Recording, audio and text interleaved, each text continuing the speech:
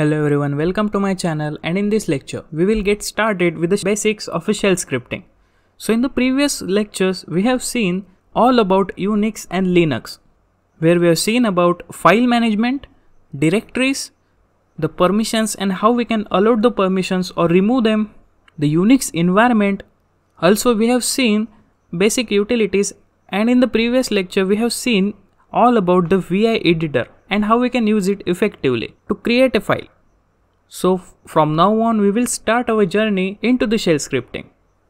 And in this lecture we will be discussing some basic concepts of shell scripting. So without further ado, let's get into it. So the shell scripting is nothing but a computer program which is designed to be executed by the Unix or a Linux shell, which can be of the following types such as Bourne shell, C shell, Korn shell and the Bourne Again shell.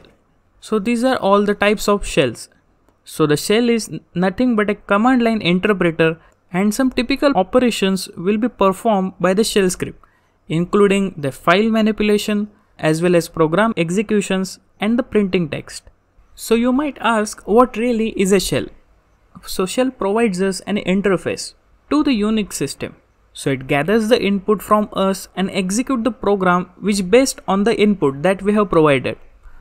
So whenever a program finishing its execution, it will display the program output.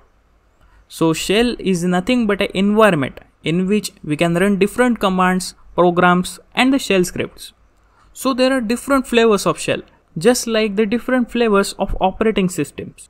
So each of them has its own set of recognized commands and functions. So those different flavors we have already discussed in the previous topic. Our next topic is shell prompt.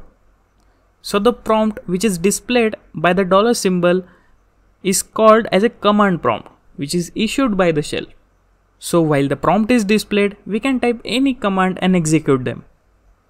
So shell will read our input after we press enter. So it determines the command we want to execute by looking at the first word of the input. So word is nothing but an unbroken set of character. But you have to remember that the spaces and tabs will be treated as a separate words. Let me show you with some simple example.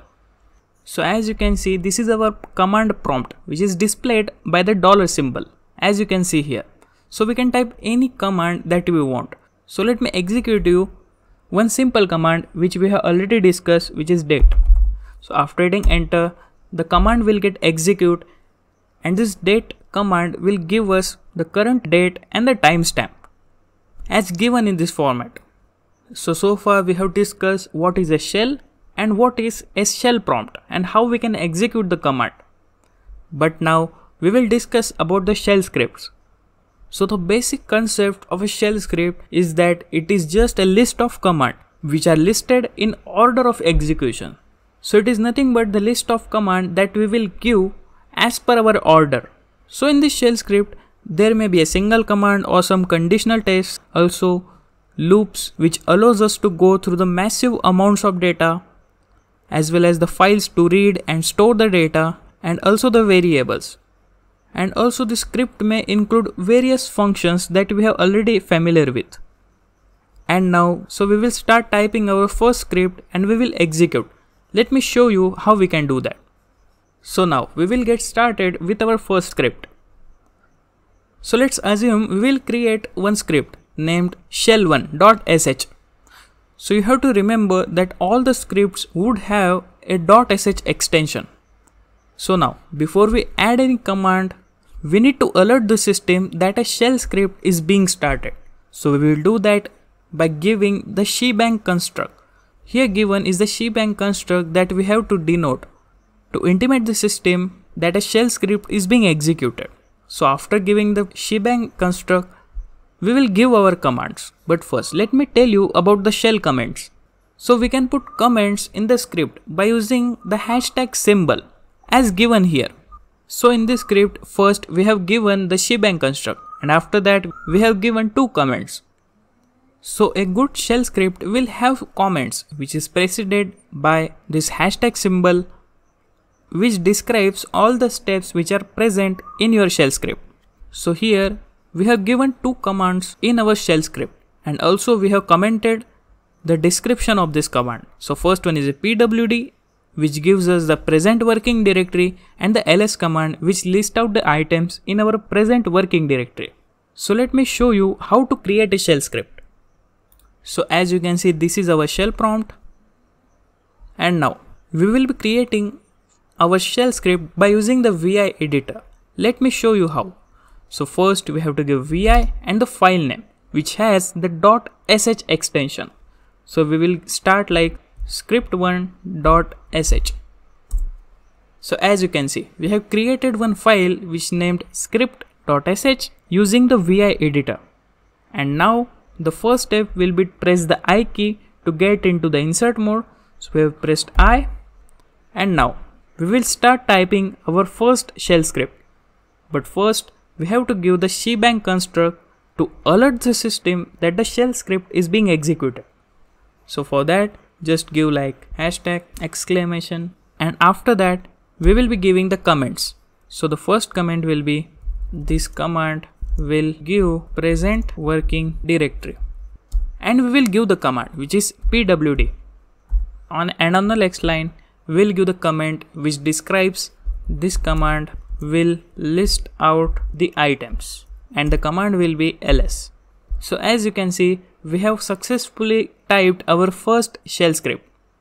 So to get out of the vi editor, as you already know, to save the changes, just go into the command mode by pressing escape twice, give the colon, W and Q. As you can see, we have successfully created our shell script which is being saved.